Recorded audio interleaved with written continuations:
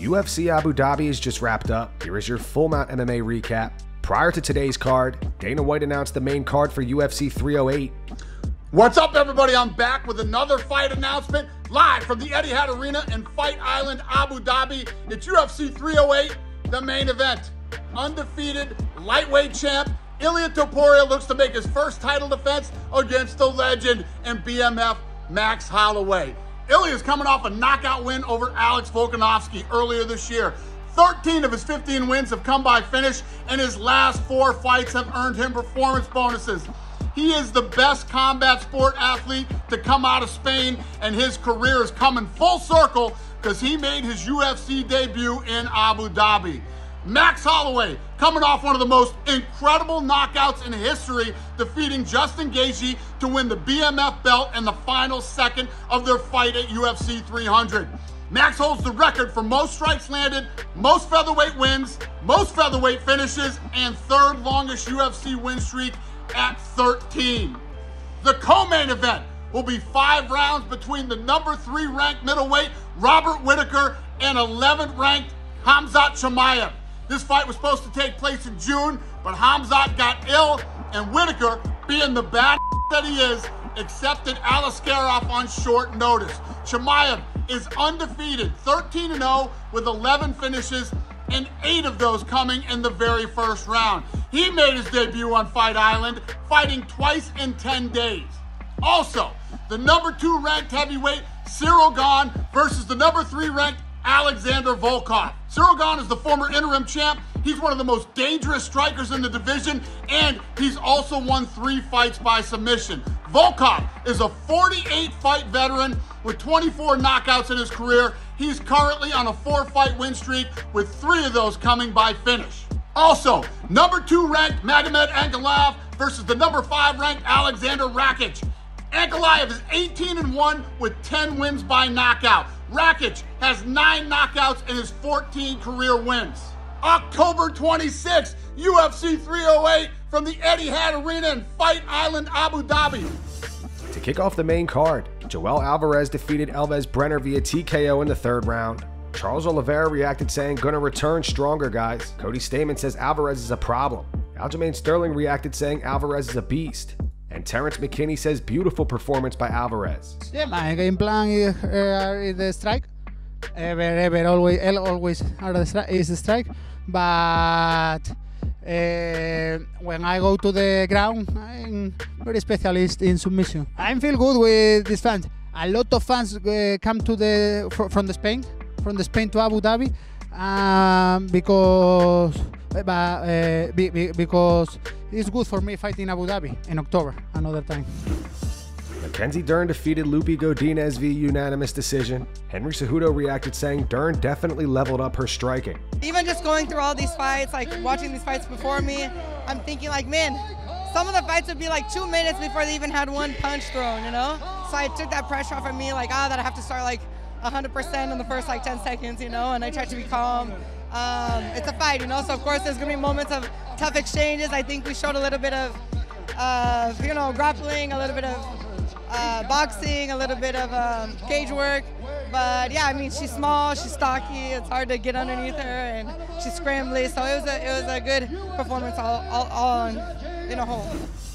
Michael Chiesa defeated Tony Ferguson via rear naked choke in the 1st round. Tony has now lost 8 fights in a row. He was tied with BJ Penn at 7. He now has the most losses in a row in the UFC.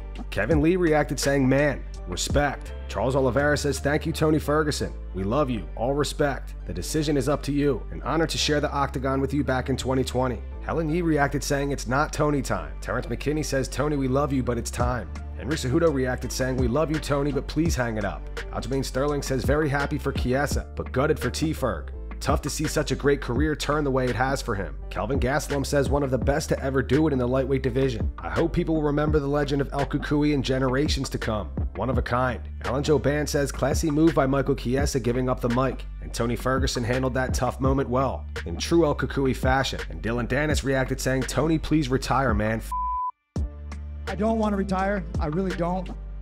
But I love the UFC and I don't want to go anywhere else. So I'm not going to put both gloves down. I'm going to put one. And I'm going to keep the other one just in case.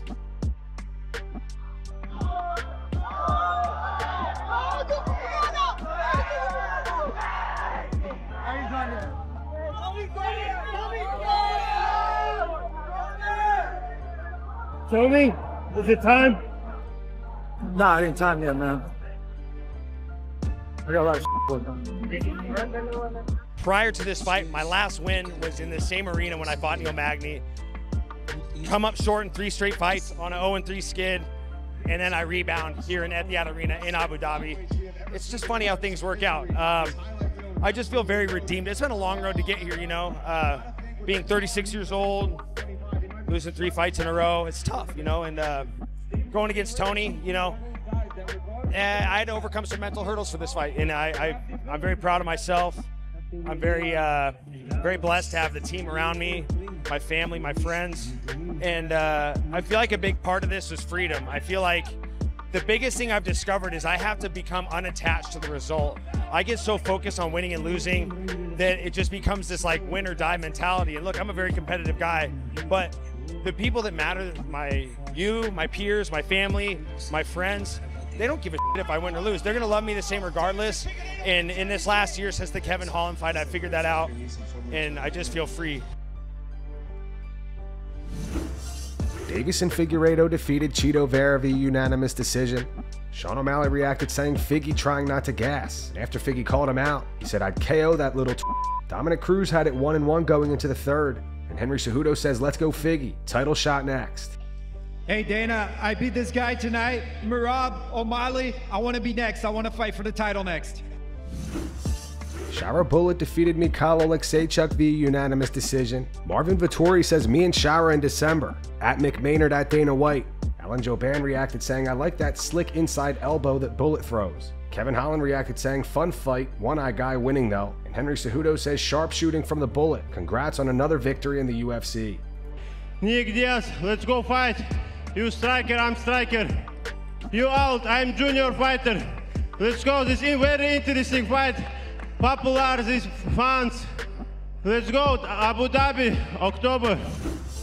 And for the main event, Umar Nurmagomedov defeated Cory Sandhagen via unanimous decision. Before the fight, Sean O'Malley said Umar still has time to pull out. Aljamain Sterling says, "High-level fight, men. Great showing for the bantamweights and how skilled it is. Umar earns his title shot in my opinion." Henry Cejudo reacted saying, "Hats off to both fighters. Very high-level chess match." Kamaru Usman says, "Great fight. Umar is the truth. Title shot next." Eddie Alvarez reacted saying, "Amazing display of MMA here in the main event. We are getting to see 2 high-level fighters display the entire game, every single art." Terrence McKinney says, "For Cory never being a wrestler, I was impressed. Congrats to Umar. Very high-level fight." And Bilal Muhammad says, "Amazing win for Umar." Title shot. I don't worry who gonna be this. These 2 TikTok victims. Doesn't matter for me. Who gonna be next? Just give me title shot. O'Malley, Mirab, or someone else. Doesn't matter. Dana White went off today discussing Jon Jones being ranked 3rd in the pound-for-pound rankings. Currently, Islam Makhachev is number 1, and Alex Pereira is number 2. In an interview with Kevin Iole, Dana said Jon Jones is ranked number 3 pound-for-pound in the world. The most f***ing ridiculous, embarrassing, stupid, know nothing about f***ing fighting ranking of all f***ing time. Jon Jones is the number 1 pound-for-pound fighter in the world. Period. End of story. To have anybody above Jon Jones right now just goes to show you that you know absolutely f***ing nothing. It's undebatable. Anybody who even tries to debate this with me, you're just hating on Jon Jones and you don't like him as a person. These are f***ing facts. It's not like me and Jon Jones have this unbelievable relationship. What I'm saying about Jon Jones is undebatable. The baddest dude to ever walk the face of the earth in combat sports.